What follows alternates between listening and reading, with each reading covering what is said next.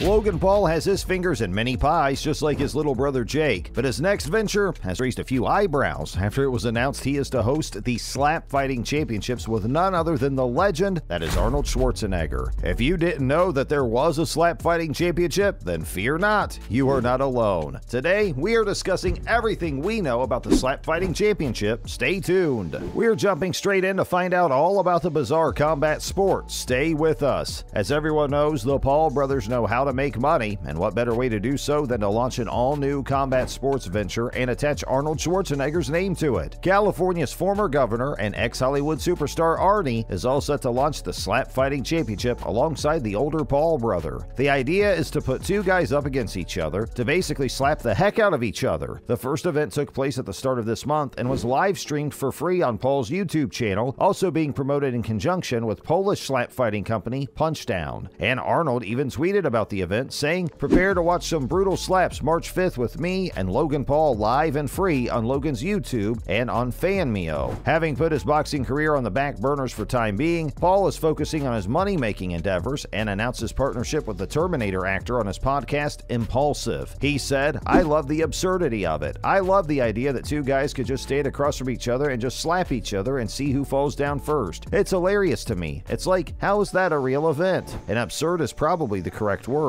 It could also be the adjective used to describe his YouTube following, which currently stands at 23 million. Crazy stuff. Some Arnie news now. Stick around. Speaking last month, Schwarzenegger claimed that he has been 80% vegan for the past 5 years, and we had no idea you could reach your veganness as a percentage. He went on to claim that his doctor thought he might be a different person now that his cholesterol was so low. Obviously, Arnie knows a little bit about health and well-being and described how he had mostly been eating a plant-based diet for the past 5 years with significant health benefits. He said how his cholesterol had lowered significantly to the delight of his doctor, but he did reveal one guilty pleasure. The former bodybuilding champ said he is still partial to the odd steak, as well as a little touch of home in the shape of an Austrian Wiener Schnitzel. And it turns out leaving space for treats in your diet can have positive effects on your health, as long as you are sticking to your diet long term. Vegan bodybuilders would have been ridiculed in Arnie's heyday, but now they are more common than you might imagine, and Arnie, as a practicing vegan himself, mostly nowadays, has done his bit to inspire the latest generation of vegan muscle men. Who knew? Arnie concluded by revealing that the diet had made him feel healthier and younger overall, and that's what it's all about, right? As long as he's happy, then good for him. Are you a proponent of the vegan lifestyle? Let us know your best recipes below. Jake Paul has responded to Brock Lesnar's comments about him now. Stay tuned. UFC and WWE star Brock Lesnar recently praised Jake Paul for his intuition, saying, "Great for YouTube. I'm happy for those guys. They worked at something. They built their name up. They thought outside the box. They promoted themselves." And the younger Paul brother has even revealed they grew up watching the former UFC heavyweight, so to be mentioned by Lesnar must have been pretty crazy, which Jake himself referenced on social media, saying the pair loved him and used to watch him all the time growing up. It must be a pretty surreal feeling when one of your childhood heroes acknowledges you and actually knows who you are. Jake finished off with a touch of inspiration for any young fans of his own by saying, "Go chase your dreams today." As well as pro boxing, there has also been talk of the brothers Paul making the transition into professional wrestling, so they could even come up against their childhood idol in the ring yet. But fans of combat sports have regularly criticized the brothers, with some bemoaning how their lack of amateur experience doesn't send a great message for the sport. Anthony Joshua, former heavyweight world boxing champ, had a bit of a backhanded compliment about Jake. "He's great for boxing. He's trying, zero amateur experience, throwing himself in the deep end." A big fight has been booked in the UFC lightweight division this week. Stay with us to find out about it. Perennial lightweight title challenger Tony Ferguson has booked his next fight and will go up against Michael Chandler in May at UFC 274. The pair are both coming off losses, but this one is a great chance to really propel one of these guys back into the upper echelon of the division. Chandler was last out against Justin Gaethje last year in an absolute war, which, to be fair, could have gone either way, but eventually Gaethje got the nod and fights for the title next. If the always game Chandler can get the W over Ferguson, who is probably in the autumn of his career these days, plus add another win or two, he would probably be in contention for a title fight this time next year. Ferguson, however, needs to stop the rot. The Brazilian jiu-jitsu expert has taken some heavy beatings recently, none more so than against the aforementioned Gaethje, and if he takes another heavy defeat come May, it could signal the end of his UFC run, having lost his last 3. El Kukui had been a part of the furniture for the lightweight division for a decade, so hopefully for old time's sake, he can put together one last run. But there is nothing worse than seeing a guy suffer heavy beating after heavy beating, so if he does happen to lose the next one, maybe it's time time for him to call it a day. But given his personality, that's probably unlikely. What do you guys make of this one? Next up, we're talking about Michael Bisping. Legendary English UFC fighter Michael Bisping is soon going to be a star of the big screen. The former middleweight champ is no stranger to cinema, having appeared in a handful of movies throughout his career, but this one is all about him specifically. Bisping appeared on Ariel Helwani's MMA Hour last week to promote the upcoming documentary based on his life, and The Ultimate Fighter Season 3 winner had a lot to say. Bisping lost an eye to the sport and also recently appeared on the Joe Rogan Experience podcast, explaining he basically had to lie and cheat in his eye test to get the title fight with Luke Rockhold he had always craved. He also revealed that he fought around 10 fights with limited vision in his eye, but he needed the money, so basically he had no choice but to fight. Bisping is a bona fide legend in the sport and has also recently made his debut in the booth after filling in for regular commentators Daniel Cormier and Joe Rogan. The Bisping documentary will be out later this month and features commentary from Rogan, Dana White, and other top names in the sport. Will you be tuning into this one when it drops? Let us know below. And finally, we're looking ahead to UFC London this weekend. Stay tuned. This coming weekend sees the return of mainly British stars to the sport, featuring Paddy the Batty Pimblett, Arnold Allen, Tom Aspinall, and Molly McCann, amongst many others. Aspinall heads the bill against Alexander Volkov this weekend in a fight that is destined to not last the distance, as both fighters possess immense knockout power. Aspinall has so far gone 4-0 in the UFC and has finished all of his opponents, including legendary fighter Andrei Arlovski. And when asked on Helwani's podcast who Bisping sees as the most likely next English champion, he said he sees Aspinall as the main man. Many people would have expected him to name Pimblett, who is third on the bill this weekend, but Bisping believes the popular Scouser still has a lot of work to do before he gets his shot, which he does. He has only fought once so far in his UFC career, and although he won, he needs to put together a run of wins, which he hopes will continue this weekend. And a potential fight of the night bout, Ipswich fighter Arnold Allen takes on the ever-game Kiwi Dan Hooker, who was most recently out against the much-hyped Islam Makhachev. This one features two fighters who have no problem coming forward, and Allen is currently on a 10-fight win streak, which he hopes he can extend to 11. How do you see these fights going? Let us know your predictions for the main card below. As always, thanks for joining us today, and remember to stop by next time for some more fun reveals. Also, don't forget to like, share, and subscribe. Bye, guys.